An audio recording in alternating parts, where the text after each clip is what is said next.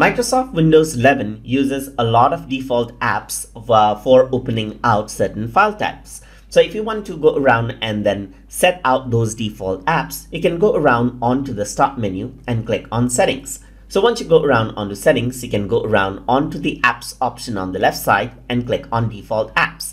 And over here, you can see that there's many applications that are installed on your computer. So let's say, for example, if I were to go to WordPad, you can see that it is used to access out docx, ODT, and RTF. But right now, the default application to access out all of those file formats is Microsoft Word right here. So if I were to go around right here, you can see that I can use Microsoft Word, or I can go around over here and choose WordPad instead to set it out. So let's say I want to leave docx and ODT as it is, but I want to use WordPad to actually open out RTF format. So I can go around over here and then go to more apps right here and then choose WordPad, press OK, and the default app for RTF now is WordPad.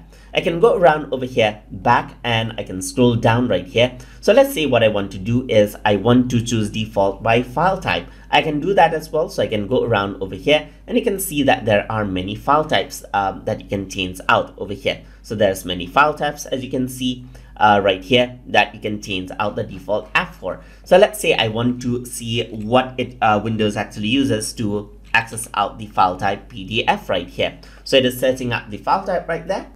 And over here, you can see that right now Microsoft is used to actually access out PDF, but for PDFs and for PDF XML, there is no default application set. You can go around over here now, and then what you can do is you can click on switch right here, and let's say you want to choose Acrobat DC right here, you can go around and press it, and now what happens is that the default app actually changes. So if I were to go around onto default app, scroll down, this is what you have. So over here, you can also go around and choose default by link type right here as well, and then click on a certain type of link and then change out default apps for that as well. So you can go to default apps over here and change it out.